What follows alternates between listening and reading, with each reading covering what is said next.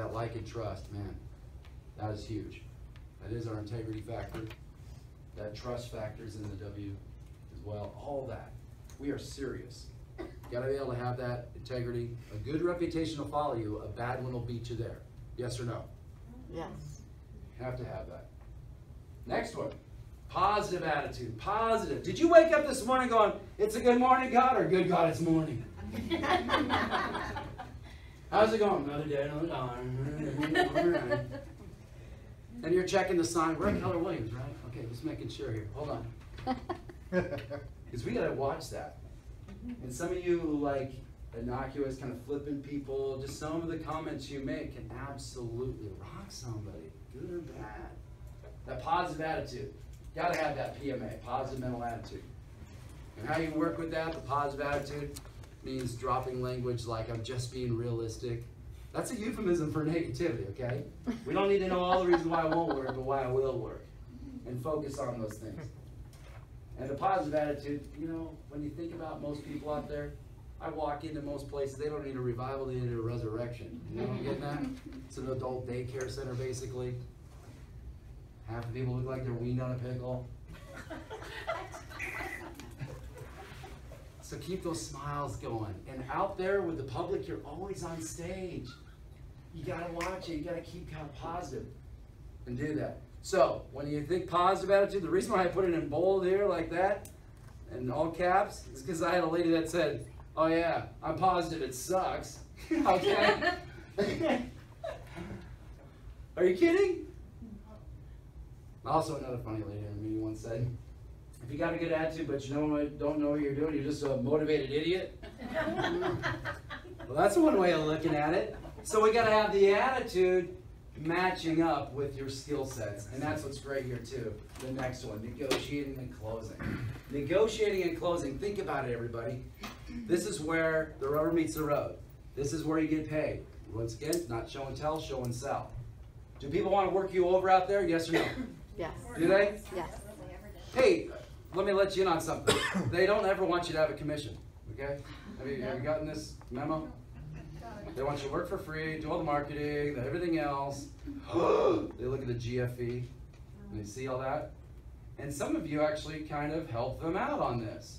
You look at the floor, you're like, oh, that's what they pay me, you know, all these things. Just remember in your life, you never have a commission. It's a fee for service. So somebody says, wow, this GFE, it shows $32,000 on the commissions going on to y'all. And you just look them straight in the eye and say, the overwhelming benefits that you and your family will receive far outweigh my fee for service. Wouldn't you agree? And even if they're from West Virginia and they go, huh? No offense to my West Virginia friends. We go, yes, the last home you were in for 11 years, you picked up what again in value? Oh, that's right, $91,000. All the tax write-off all along the way. And you did mention to me, Marcia and Steve, that you were going to stay here at least that many years, if not longer. Wouldn't you agree? So you can see how you always win the most. Isn't that true? See, so make a note, fee for service. Put it on the bottom of the page or something, fee for service. It's not commission. Again, this is the meeting I gave to Gary Keller in 1993. Words like this. He caught fire with this stuff. Never say contract, never say sign.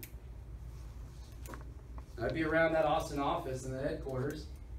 People would be contract, sign, fax it back and sign it, all that.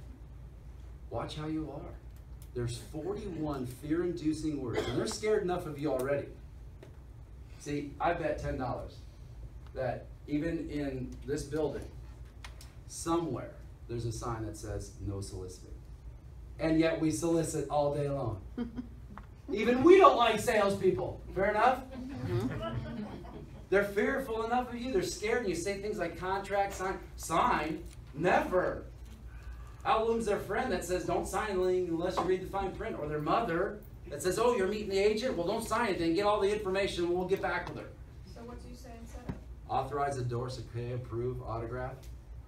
There's 5 or 6 out there and you sprinkle them in. There's so many docs to deal with. It blatantly says contract. It's the agreement. It's the paperwork. These are the things that are going to help you. Now, of course, they try to back out. You say, you signed the contract.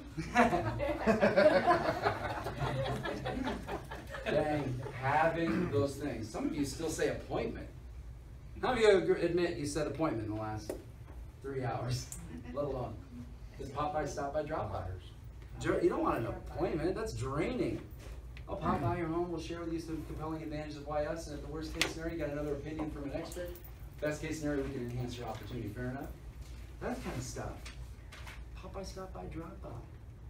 Just little things that you can do to make a big difference. And that's how it works. But you think about closing the sale, if you don't close, who loses the most? We lose a little, the company, but who loses the most if they never get off the dime, go somewhere else and it's never worked out well, and all of a sudden you see it on the expired again, all those things. Who loses the most when they say no? Who does? They do. And conversely, if they say yes to KDub and you're doing it right, who wins the most? We little, the company itself, all that. But who really wins the most when they say yes? They do. They do. So who wins the most? They do. They do. Got to have that heart of an educator. Hey.